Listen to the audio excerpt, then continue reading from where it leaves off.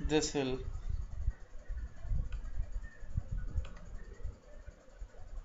alright. So it says it has come from test.php. So this is also very important. So these, yeah, these are the server variables which we have, which are really important. Okay, so always remember that, I don't know how you is. Oh, okay, there is one more thing. Yeah, remote ADR, the remote ADR. So I don't know if I can copy this somewhere, or okay, what I do is, yeah, hmm, fine, that's okay. If anybody who's out there who want to test this file, yeah, you can definitely go ahead and do it on your own server to see what this really does. Okay, so this is one file, one variable which is really important on the server side, which is used to fetch the server parameters. What are the parameters on the server side? All right, any questions here? And thanks, Taufik, you reminded me the spelling's wrong there. Yeah, great. So the next is PHP constants.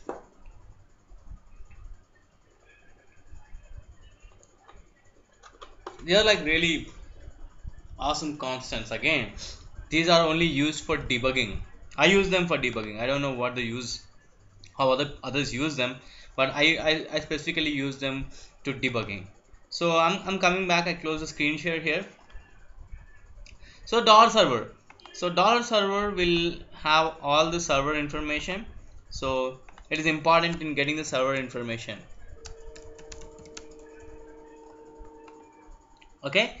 So this is again, okay, I told you I'll explain you things here. Okay, let me just start the screen share again. So which is used when, that is what important. Knowing this is pretty cool. Anybody can know it, because all you gotta do is like print it, you'll know it. You see the information on the what you call php.net, you get it. But when to use what, now I'll explain that part. So here self and script underscore file name is used in form actions. For instance, if you want to submit the file to the same file, always use php underscore self dot underscore server php underscore self. Okay, so action, if you want to submit, so previously you have done this, right? Here action is this, right? Now you do, what you do is dollar underscore server php underscore self, okay, echo. So that is what you are supposed to do. So next time if you want to submit a file to self, okay, always use either dollar underscore server of php self or dollar underscore server of script underscore file name. Okay, remember this. Then the next, request URI.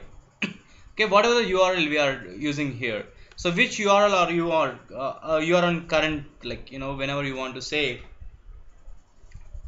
okay, this is your current URL. That's what it says, request URI. So this file made us stay here, so that's what request URI does. A remote address is nothing but from which IP address does the client come from.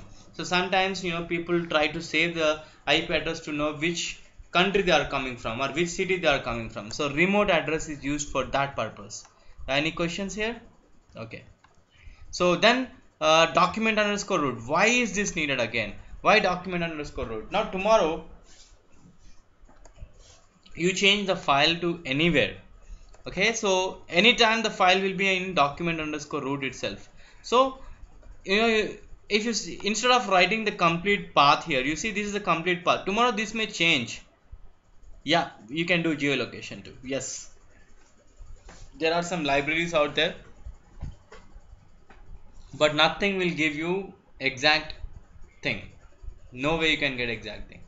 All you, because the servers may be different places. Somebody may use proxy servers. So don't trust them. Keep IP address. I'll tell you why IP address is needed. It's not about location actually. How do I use IP addresses? If I want to use, I'll only check if this guy is coming from the same system every time. So when I say same system, it's the same IP address. So you get the same IP address. The first 6 numbers of the IP address remain the same if you are doing from the same system again and again. So how many times does this person has come to my website again and again?